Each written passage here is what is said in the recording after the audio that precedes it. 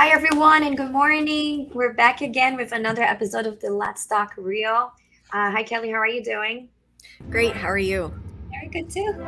Looks like you got some snow this morning, right? Yes, we did.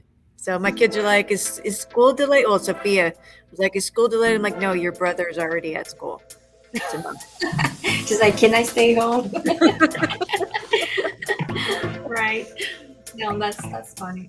Kids always want to use the first opportunity they have to, hey, let's skip school.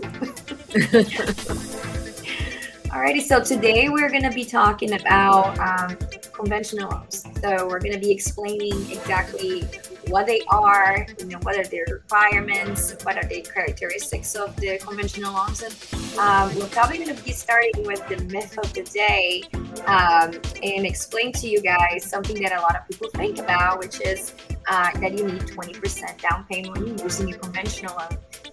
When we first talk conventional, right, Kelly, everybody thinks you need 20% down, and that's not necessarily true, and we're going to break it down. But yeah, so we're going to be talking about the different types, so you need to know that you do not need 20%. That is definitely the biggest myth. Correct. Alrighty, so let's get started. Kelly's going to give us some insights on the characteristics of the conventional loan. Okay, so good morning, everybody. Conventional loans are one of the most popular loans that people use to purchase a home. Hold on a second. So conventional loans are what we call our Fannie Freddie conventional. And Nini said the biggest myth of the day is 20% down requirement. And that is not the case. And we actually have a first-time home buyer where you only have to put 3% down. And again, we spoke about first-time home buyers in one of our other episodes. And one of the characteristics of that is if you haven't owned a home within the last 3 years, you're considered a first-time home buyer. So if that is the case, you only have to put 3% down. Now you do need your closing costs. Don't forget about that. Well, let's not skip that part. So with conventional loans, you only have to put 3% down. If you don't put 20% down, then you will be required to pay private mortgage insurance, which we'll get into a little later in this episode. But that is a necessity when not putting 20% down. If you put 20% down, then you don't have to pay that. That's a little less that your monthly mortgage payment is going to be. Yeah. So conventional loans are, like I said, they are the most common, and it's our Fannie Freddie carrier that does the conventional loans. And it's your basic mortgage where you put a percentage down, and that's what you use to purchase a home. Most realtors in this market that we're in, they're going to look for a conventional approval over an FHA and VA. Yeah. And there's a reason for that. Maybe we can bring that up too. So in a conventional loan, when you are in a competing situation, I think we even probably brought that up in different episodes, but when you have a conventional loan, it's perceived to be a stronger offer, mainly because the requirements behind home conditions are a little less strict than, let's say, an FHA or a VA loan, and that's why it is perceived to be a better loan. It is also mostly common used for like investors that are, if they are financing, they will be using a conventional loan because it is, again, not as strict. So when it goes through the appraisal process, there's probably going to be less requirements coming from that appraiser in comparison to an FHA or VA appraiser. So I think that's probably what do you mean there with the stronger offer? Correct, because you look like a stronger borrower versus because conventional is more they're more strict on the requirements for you as a borrower, where they're not necessarily as strict on the property. Yeah. So that just kind of goes into the next piece with the eligibility. So the minimum FICO is 620, and that's actually across the board on all of the products at Sierra. There is no minimum income requirement. unless you're doing the 3% down first-time home buyer. It's we have two products. It's Home Ready and Home Possible, and that income limit depends on you, the borrower, where you're purchasing the property, and the property itself. So we actually don't know what that minimum requirement is until we run our automated underwriting system, which we can do. We would know within a half an hour of getting your application and getting in the system. So with those first-time home buyer, there is a minimum, but other than that, there is no minimum down payment. And like I mentioned earlier, the lowest down payment that you can put down on the property is 3%. And pretty much, as far as income and everything, we're going to pull everything like we normally do. We want to see 2-year history of employment and income. So it has to be consistent, as well as we need to see assets. We want to verify that you have enough money to put down, regardless of it being 3% or 20%. Yeah. And that's pretty much, for the most part, it on eligibility. Do you have anything to add to the eligibility on your side, just from looking at it from a realtor standpoint? Not necessarily, no. It really comes down whether they can approve for conventional on my end, right? So once they are eligible to purchase with that conventional loan, there is one thing that is crucial in my perspective, is the type of loans that they can go for as well. Because a lot of times, if a person has an FHA or VA, they might be more limited as for what properties I can show it to them. Mm-hmm. For example, condos is a big one.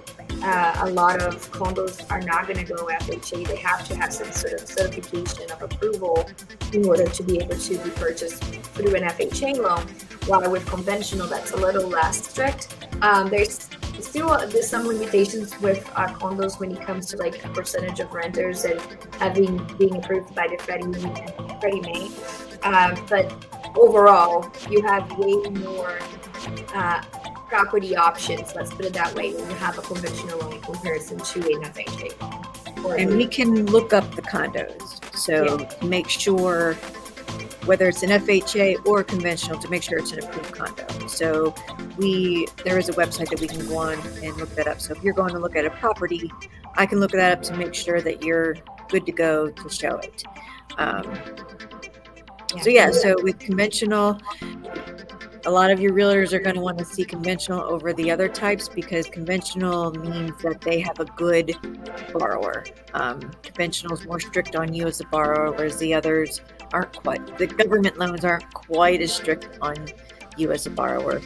That kind of falls in our pros and cons of a conventional loan there. So we already brought it up that it is perceived to be a stronger offer. So that would be a pro there, because it is more, like you said, more strict on the buyer approval side. So there's a lot more guidelines. So when a seller's agent receive a conventional offer, they know that buyer most likely had a more thorough approval process, and they're a stronger buyer overall. Not that an FHA buyer wouldn't be, it's just that there's different guidelines. And also when it comes to the inspection and appraisal process, conventional loans are more flexible, not as strict. So the sellers are looking for that because they know it would be maybe a smoother transaction process for the sale. So that's one of the pros on my side. Maybe you can give us some pros and cons on your end. Yep. So you got it. So they're not strict on the property. That is definitely a pro. So if you have an investor and they're looking to flip, and there's a property that may not be in mint condition, if you go conventional, most likely the appraiser is not going to flag anything. There's the MI, the mortgage insurance on a conventional isn't quite as high, and you only have one mortgage insurance, whereas with FHA, for example, you have mortgage insurance, but you also have your mortgage insurance premium that you pay over the life of the loan. So with conventional, you don't have that. The other piece with conventional, and I have not received any of these, but most of my FHA loans aren't putting 20% down. But if you, in some cases, if you put 20% down, you could possibly get an appraisal waiver, which is very huge in the competing market. I don't know the algorithm as to what. That was a surprise, right? Because sometimes you're like, for sure, this house is going to receive a waiver, and it doesn't. Correct. And then sometimes the other way around too. So correct. So I've had older houses, like older houses, not actually get the appraisal waiver, and newer houses not get it when the borrower was putting 20% down. But like the ones that we have received that appraisal waiver, that was huge in this market, because that's one less thing that has to be done. We could get the loan closed in 2 to 3 weeks, and it's done. Yeah. And we did mention that on our episode about how to make your offer more competitive, and that is a huge tool when trying to compete, because if there's no appraisal, that's one last contingency that seller has to kind of worry about. So if a buyer comes in with an offer that has no appraisal contingency, no inspections, it's basically like a cash offer. They're guaranteed to close. There's nothing that can be stumbled in between, other than maybe the financing itself. For some reason, something drastically happened to the buyer, and they can no longer qualify for the financing. That would be the only last contingency that seller would have to worry about. But otherwise, it makes it super strong of an offer when there's no appraisal. Yep. So that kind of goes over most of the pros for conventional. The cons, there's not many. Like we mentioned earlier, they're a little bit more strict on credit.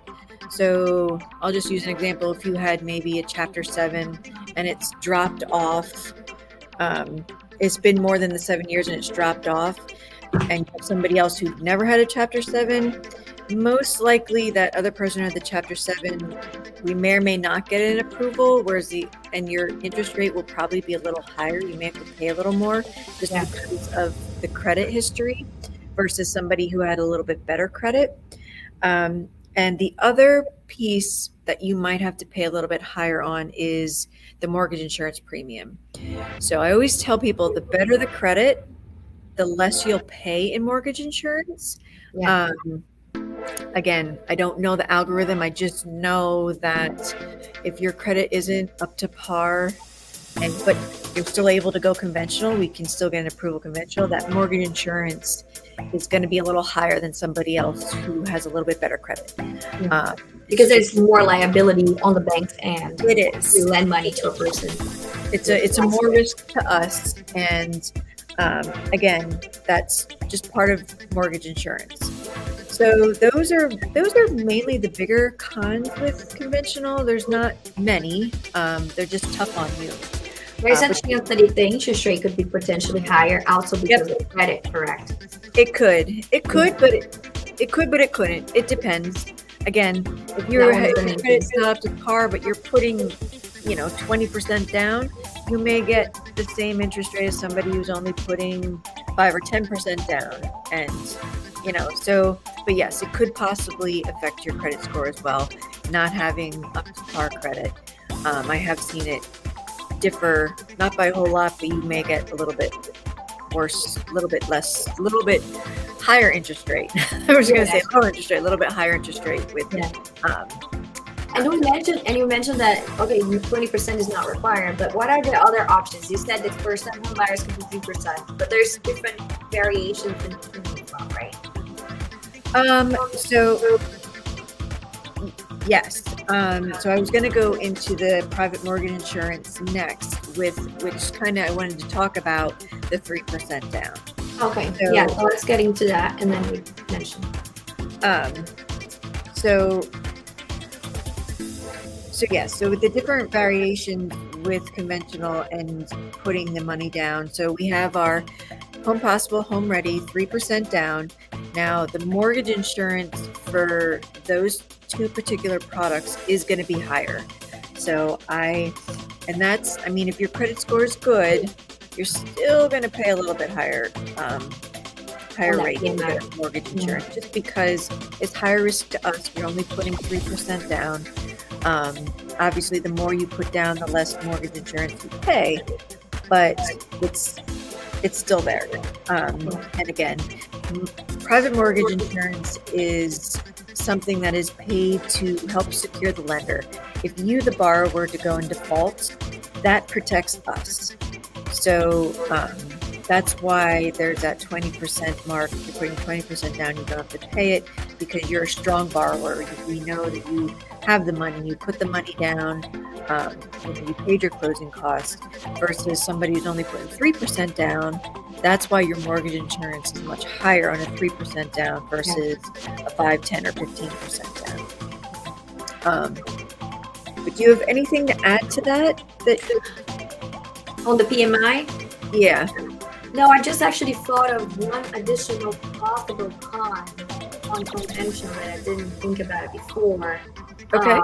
So just not to kind of jump around, but to just remind some people. So when it comes to negotiating seller's assistance, if you are using a conventional loan and you're putting less than 10% down as a down payment, you limit yourself with the ability to negotiate seller's assistance of up to 3%. In Pennsylvania, we are allowed to negotiate up to 6% overall, but when you're using a conventional loan and you're putting less than 10% down, then your max allowed for seller's assistance is 3%, which is not necessarily a con, but I guess that's a limitation. So it is sort of a con. So we are maxed at 3%, but once you put more than 10%, then you can actually get up to 6%. Is that correct? Yes, that is correct. And sometimes the other piece, which would be kind of like maybe a pro and a con, but you can kind of work that seller assist with how much. So say you have somebody who's not putting as much down and maybe they need seller assist, but they're a strong borrower. Now I'm kind of losing what I'm saying here. Were you going to talk about the buy down, or? Well, yeah, you could put that into the buy down option that we went over. That would be that. So yes, if you added the buy down in with that particular scenario, that's more of a competitive offer for the seller. That even though they're putting that percentage down, maybe they want to do the buy down with the lower interest rate and get seller assist. If they're putting a little bit more down and they want that lower interest rate, they could get up to 6% if they put more than 10% down. I see what you're saying. So if they get that makes sense, more money down and then not have. Yeah, that makes sense. And then the seller assist could be put towards the buy down for the borrower to get that lower interest rate, given it's a good borrower. Obviously, if they're looking to put more than 10% down, then you're more than likely going to have you're in a little bit better buying position if you're putting more down. Yeah. So yeah, but that's a good point. That's a good point. So back to the seller assist.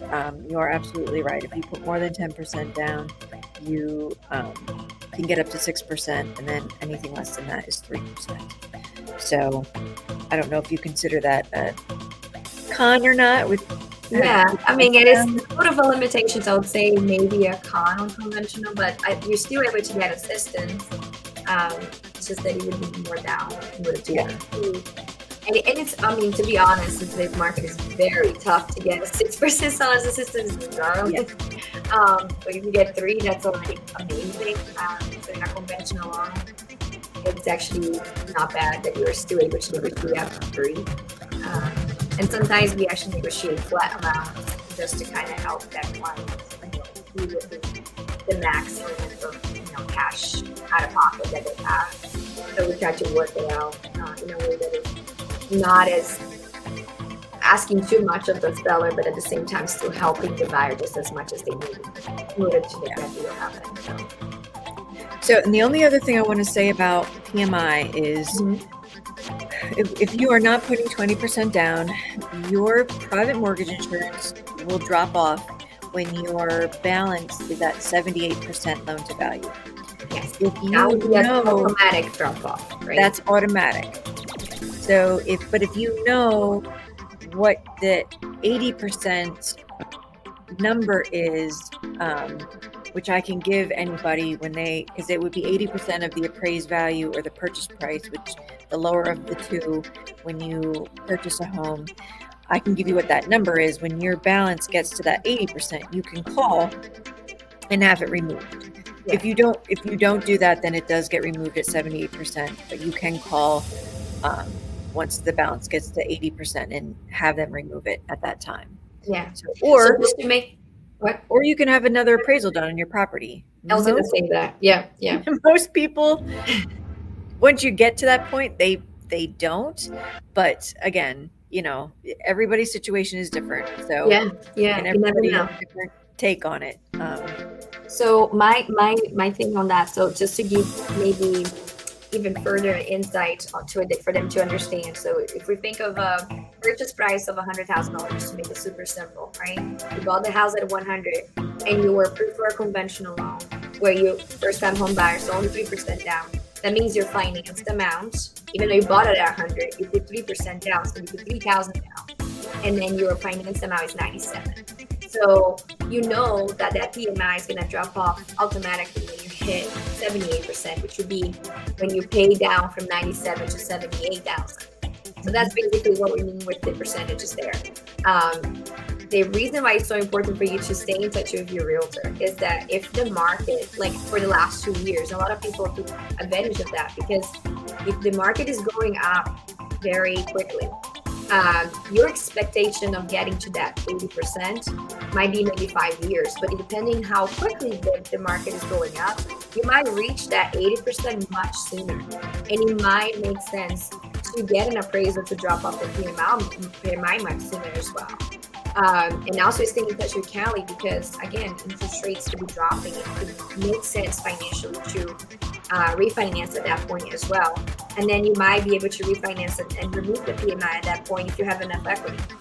So there's different ways to go about it, but staying in touch with your realtor and your loan officers is really key after you purchase as well. So don't think like you only need us before, because afterwards it's actually pretty important too. That way we can keep an eye for those numbers for you and potentially save you money on the long run of your loan as well. Yes, because more than likely, if you were to refinance, we would have a new appraisal done, and more than likely your home has increased in value. Most homes do. Some homes appraise higher than others, but the average home does increase in value over time. Yeah. So and again, it definitely makes sense to keep in touch with both of us, just to see, like with Nini, where's the market at, like where are the home values at, versus, and then me to see, does it make sense to refinance? Because I can run the numbers, and if it doesn't make sense, then I would say don't do it. But if it does, then yeah, do it. Because I can do scenarios where it shows you how much you could save over the life of the loan if you were to refinance. And sometimes you save, sometimes you don't. If you don't save, then obviously you don't refinance. But if you are saving, then it definitely makes sense. Yeah. So that's probably the biggest takeaway of the day. Stay in touch with us. Yes. To make sure we can help you on the long run. But maybe we can do a little quick summary then of the conventional. So we mentioned about the big myth of conventional loans having to have a 20% down payment. That's not true. There's many different types of conventional loans out there. The first one was the first-time home buyer with 3% down. And what did you just say the name of the program was, Kelly? There's two, Home Possible and Home Ready. One's Fannie and one's Freddie. that rhymed. Yeah, so that's like the biggest part there. And then some characteristics. See, that's the Brazilian in me. We cannot say the words.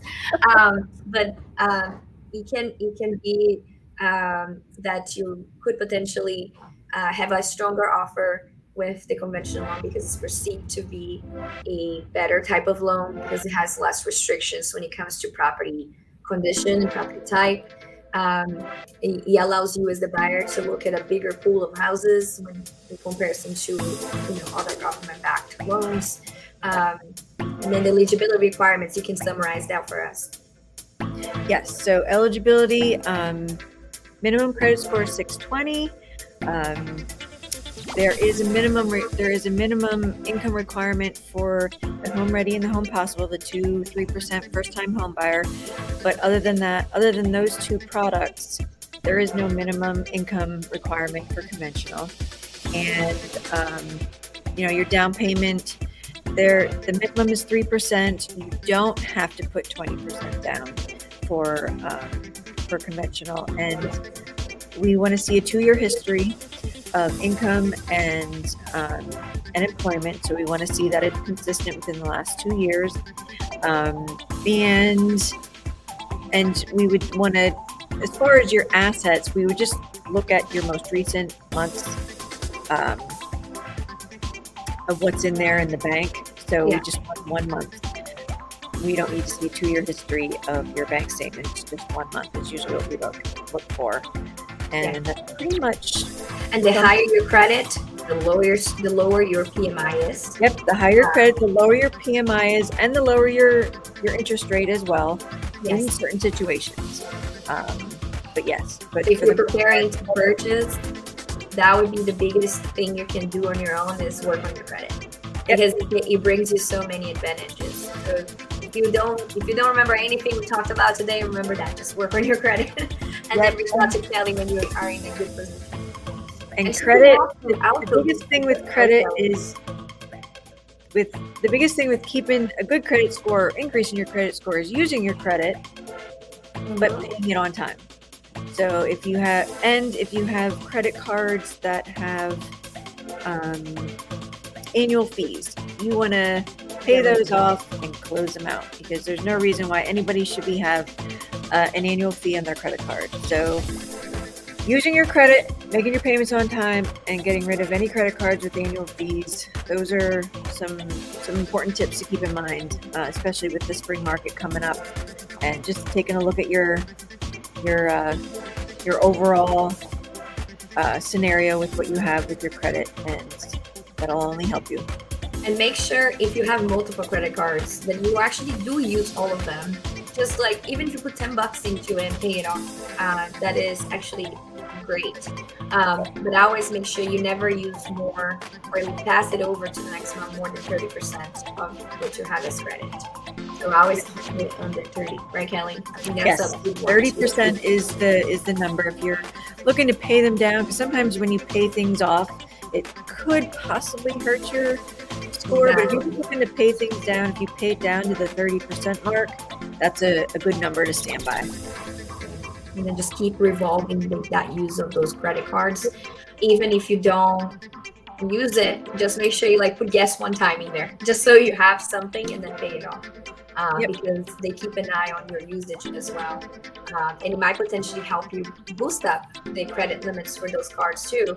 And then if that happens, your credit becomes higher than your debt. So the debt to income ratio, it's huge as well when you're going for approval with a mortgage. So keep that in mind. If you're not doing that right now, start doing that now.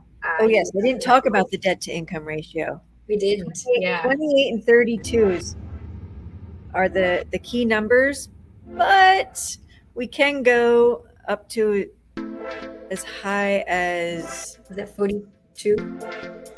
Well, yes, 42 on conventional, but sometimes you can go a little higher with the first-time home buyer, but 28 and 32 are the numbers you want to try and stay at. And it's hard for a person to know if they are on those percentages, right? So that's why it's so important to at least talk to Kelly. If you're not ready to get approved now, but you want to have an idea of where you are, at least you can have a conversation with her and understand that. That way you guys can work together and get to the point you need to be. A lot of people, they decide, I want to buy a house now, but without no preparation. If you are even thinking, a lot of people tell me, I'm just looking. Well, that's the time to start looking into your credit too, and start talking to the loan officer, because when you are ready to buy, you need to be ready. And a lot of people want to get ready and do everything at one time, and that's not necessarily how it should go. Right. So this kind of work happens months before.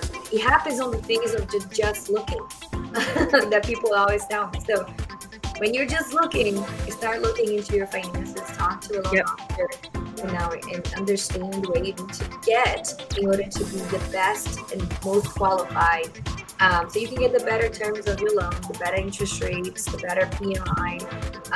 And a lot of people just don't think about that because they don't know, right? They don't know any better. And that's why we're here. Yep. And I want to quick say, so people understand what 28 and 32 is.